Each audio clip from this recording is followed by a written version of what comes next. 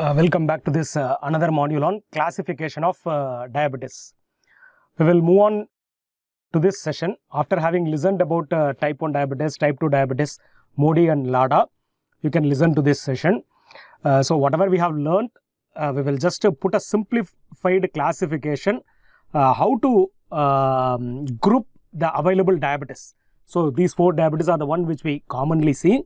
So once we have known these type of diabetes, how to classify them or how to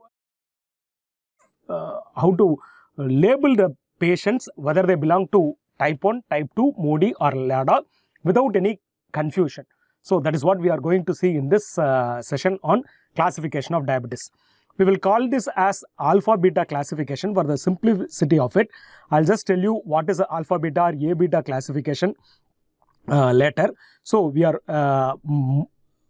will be adding more confusion to what you have learned, but we will arrive at a consensus or a clearing figure at the end of this session, of this brief session of 30 minutes.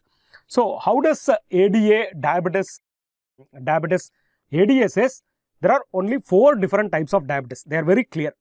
Type 1 diabetes, type 2 diabetes, other diabetes, GDM. So very simple. So the patient should belong to one of these classifications. That is what ADA says. These other diabetes may include the other uncommon types of diabetes also. So it may include a pancreatic diabetes or because of the cystic fibrosis, or it could be because of MODY, or it could be because of the neonatal diabetes, or it could be because of the drug-induced diabetes. All these things come into other diabetes. So this is what ADA gives an idea about. So what is type 1 diabetes? The disease process in classical type 1 patient is autoimmune in nature, whereas the disease process in classical type 2 diabetes is not autoimmune. So what do we mean by autoimmune? We have dealt it well in type 1 diabetes. So the autoimmune beta cell destruction leads to insulin deficiency, whereby the beta cells are not able to produce any insulin at all. So the circulating antibodies are taken as a markers of this diabetes. So if a patient has got a type 1 diabetes, if the individual has got a type 1 diabetes, the presence of circulating autoantibodies is a marker to tell whether they have a type 1 diabetes or not. What will happen in type 2 diabetes?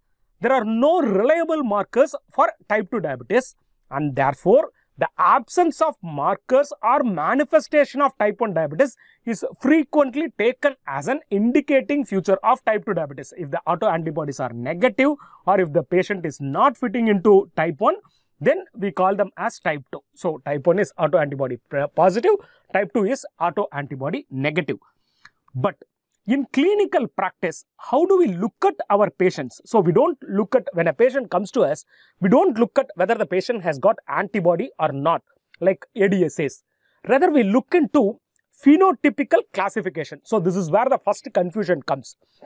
So we'll be adding more confusions. Just hold on to this session. We will derive at a consensus how we should go about it.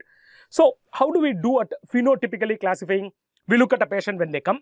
What is the age of the onset? Because if the patient is young, less than 20, 25, we invariably tend to look at whether the patient is type 1. We don't look at only age, but we look into the other features also.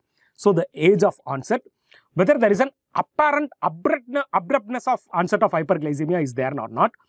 Ketosis, type 1. So what is the degree of obesity? So if the patient has got obesity, we think in terms of type 2. Is there any other autoimmune diseases present?